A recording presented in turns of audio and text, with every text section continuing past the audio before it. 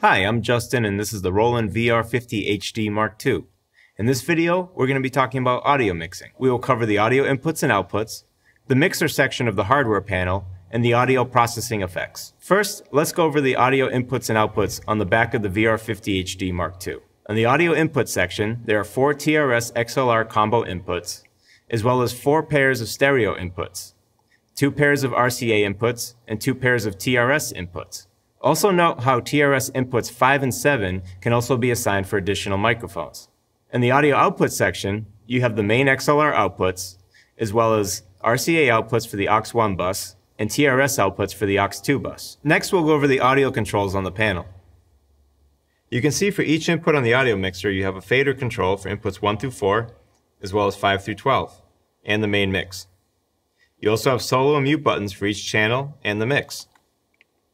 You can see there are meters for each input channel as well, gain controls for mic inputs 1 through 4, gain controls for mics 5 and 7 if activated, USB audio level control that's independent from the mix, and the headphone audio control.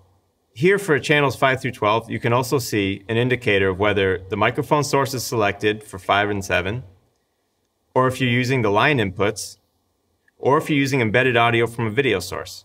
This indicator will light up if audio follows video is enabled. Next, let's go over the audio settings for inputs 1 through 4. Press the select button of the audio channel that you want to adjust, and here you can turn on or off phantom power, engage solo or mute. You can adjust the analog gain, which is tied to the gain knob. There's a separate digital gain adjustment, as well as a level adjustment that's mapped to the fader. You can engage a high-pass filter.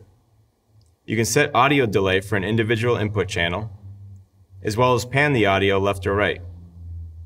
There are also aux sends for the 2 aux outputs that I mentioned earlier, and a reverb send if you're using a reverb effect. For the aux sends, you can choose whether it's pre or post fader, and if you want to bring this value up to 0 dB, simply press the Unity button. On the next page, you have your audio effects. You have a noise gate, with which you can edit the threshold and release time, a compressor where you can set the threshold, attack and release times, makeup gain and ratio, an equalizer with 4 bands that you can edit the frequencies of, as well as effects.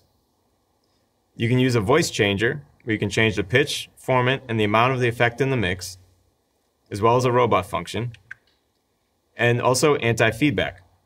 Anti-feedback is helpful if you're setting up a live production and the microphone is close to a speaker. To turn an effect on or off, simply just press the off button and it will turn to on. Next, we'll go over the audio input settings for channels 5 through 12.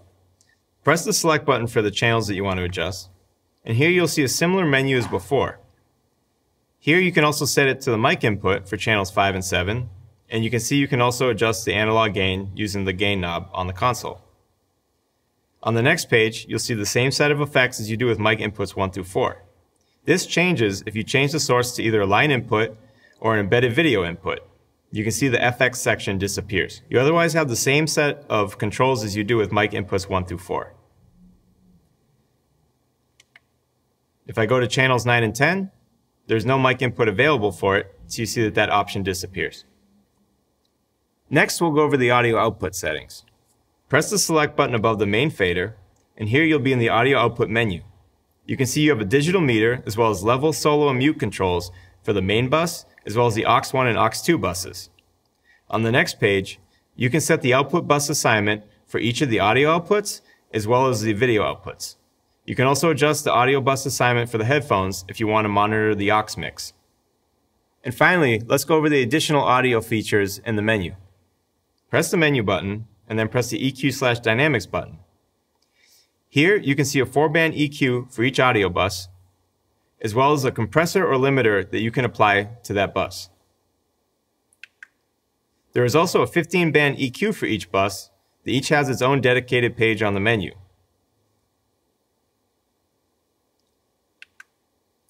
Under reverb/delay, you can apply audio delay to each bus, or if you remember from earlier, the reverb send that each individual input channel has can be sent to this reverb effect, which can then be returned to an aux, and you can choose the room type.